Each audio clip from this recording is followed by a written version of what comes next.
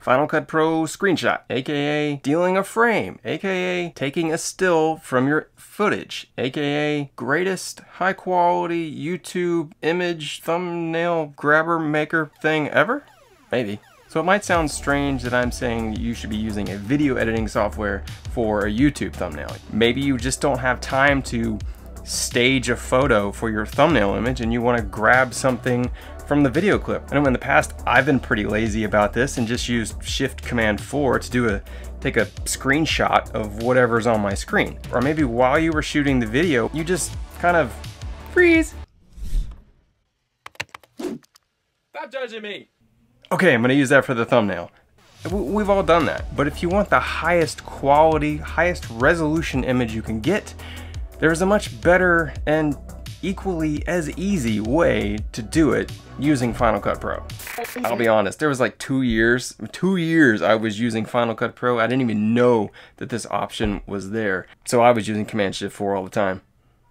But no more. So if you're like me, you shoot everything in the highest resolution that your camera is capable of. Now for me and many other people, that's 4K. Now for a lot of other people, it's 1080p. Maybe some people might even be as low as 720p if you're shooting on a really old camera. And since we all know how important thumbnails are, you really want to be using the highest, cleanest resolution of that image to portray the video that you want people to come see. Now the second reason why I think using Final Cut Pro to grab the highest quality still image from your video is because it actually saves you a lot of time. If you have to stage a photo or you're trying to grab a photo from somewhere else to try to make it work, you still have to do a lot of editing, and you're probably going to want that style or aesthetic of that image to match your aesthetic of the video. So if you take your photo, you're then going to have to take it into Lightroom or whatever editing software that you use and try to match everything up.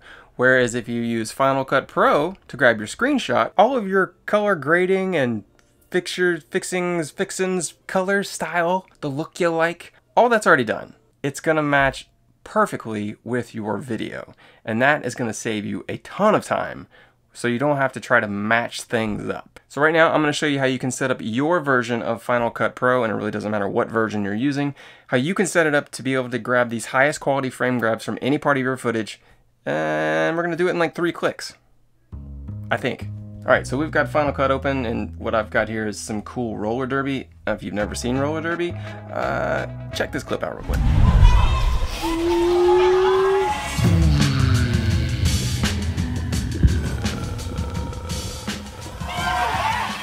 I love roller derby. Okay, so we're gonna take one of these frames in here, right around in here, let's just say right here.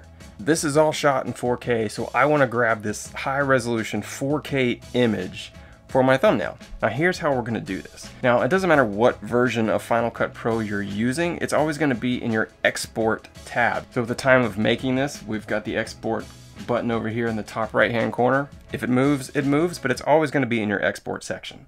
So we're gonna click that, and it's gonna pull up all your little export options. Now you see there's really nothing over here that says anything about taking a screenshot or whatever. So here's what we're gonna do. We're gonna go down to Add Destination. We're gonna click that, and we're gonna go over here to where it says Save Current Frame.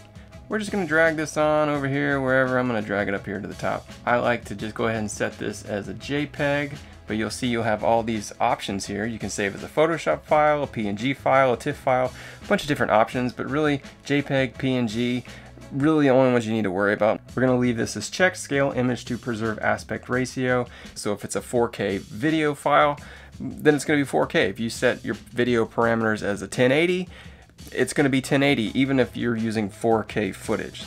All right, so we have that, we've dragged it over there. We're just gonna close that. Now, when we go back over here to the export button, we see we have Save Current Frame. Oh, let's just click on that. You can see here it's saving it as a JPEG because that's how we set it. You could also change this at any time by going to settings and changing all that.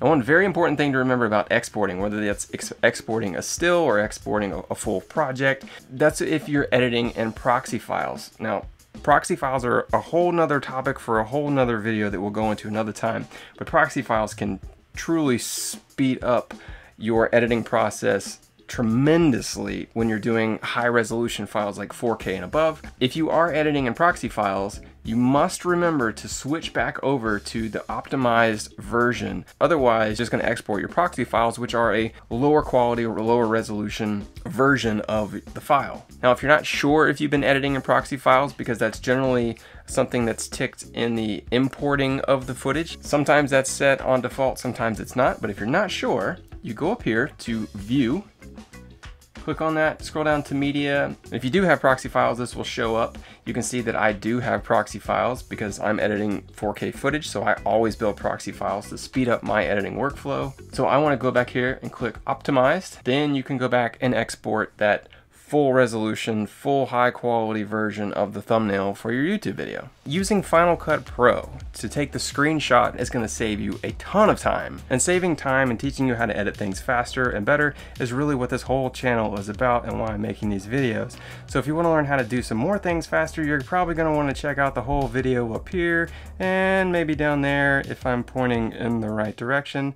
And subscribe. I can hear my daughter in there watching The Addams Family. Do-do-do-do. Do-do-do-do.